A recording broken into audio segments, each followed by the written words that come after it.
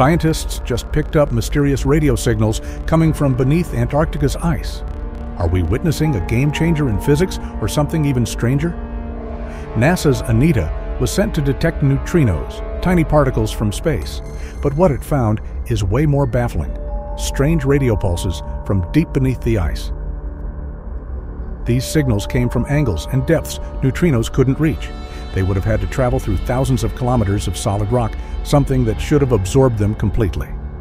Other giant observatories like IceCube and Pierre Auger didn't detect these signals, so they're probably not neutrinos. Which leaves us with a crazy possibility: new particles or exotic physics that could change everything we know about the universe.